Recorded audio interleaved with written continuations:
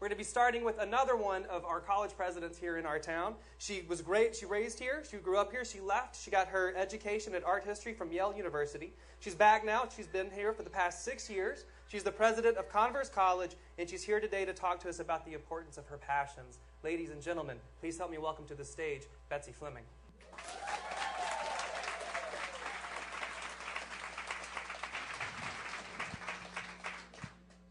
For as long as I can remember, I have always loved art. The visual and performing arts, from dance to design, painting, sculpture, music of all kinds, and theater, rouse emotion in my heart and new thoughts in my head. One of my earliest conscious memories is of my mother taking me to see Martha Graham, the Martha Graham Dance Company, before I was in kindergarten. The experience was transformative. The feelings and passions expressed through the bodies moving on the stage totally overwhelmed me.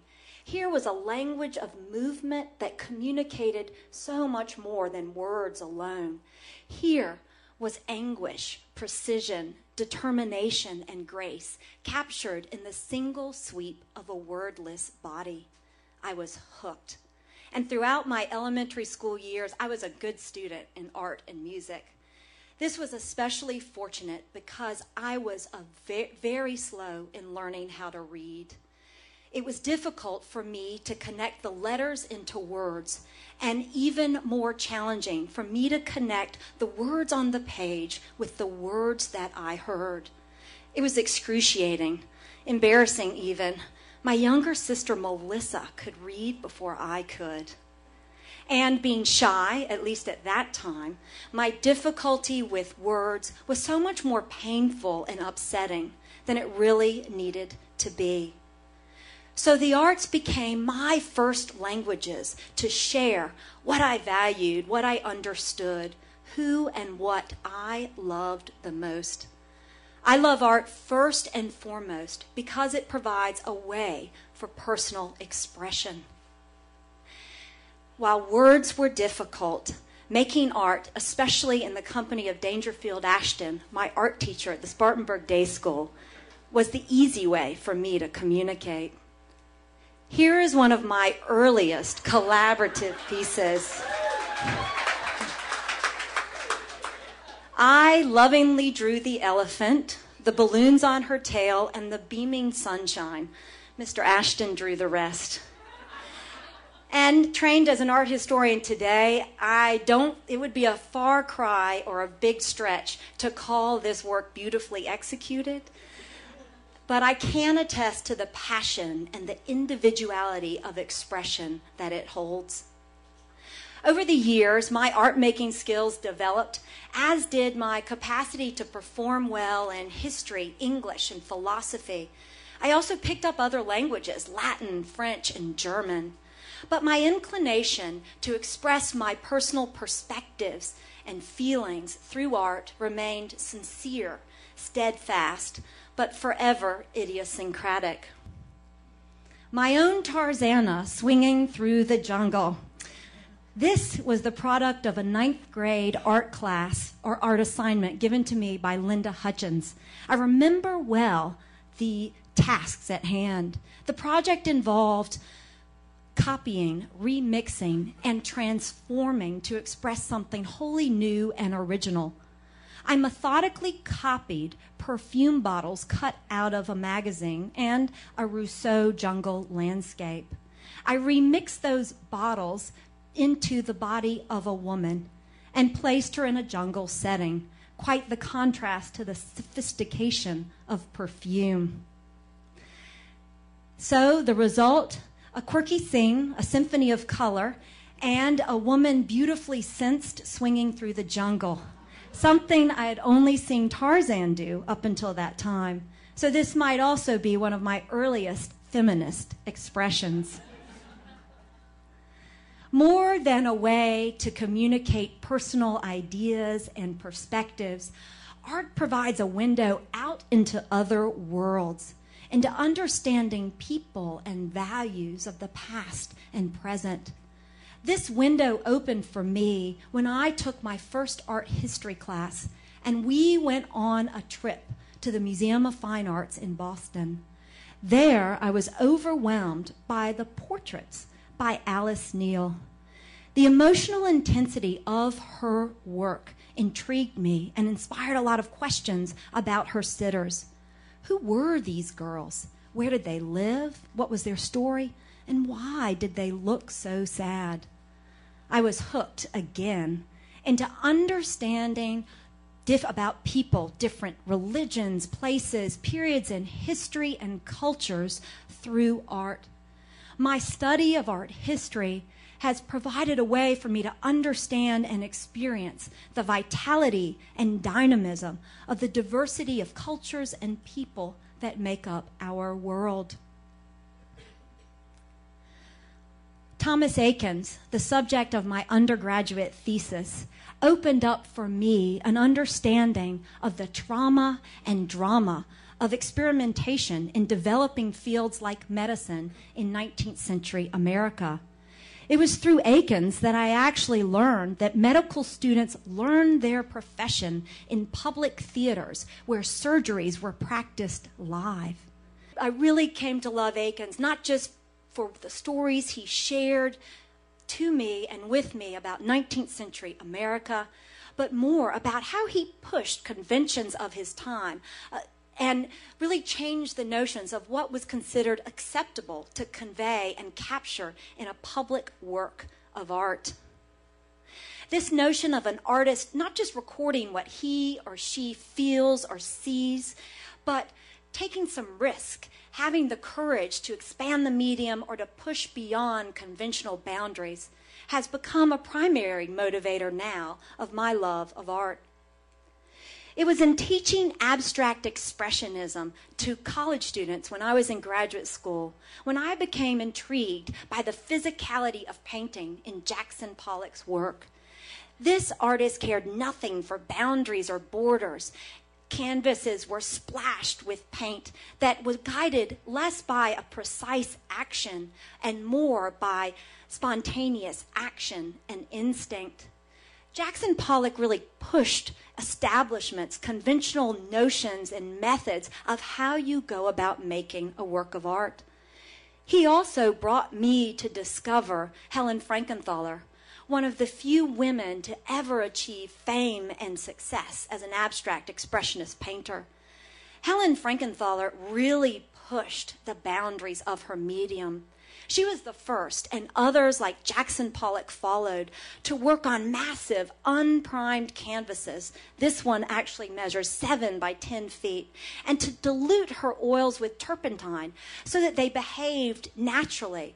She let accidents transform her works of art, and by doing so, transformed my understanding and experience with art. Helen Frankenthaler found a new medium by pushing the boundaries of an old one.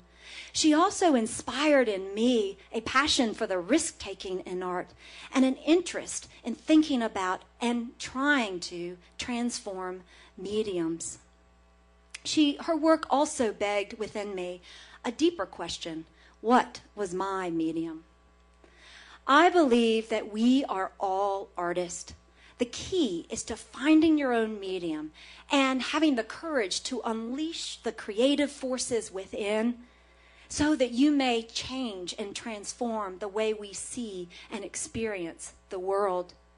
My life's art is about building human capital.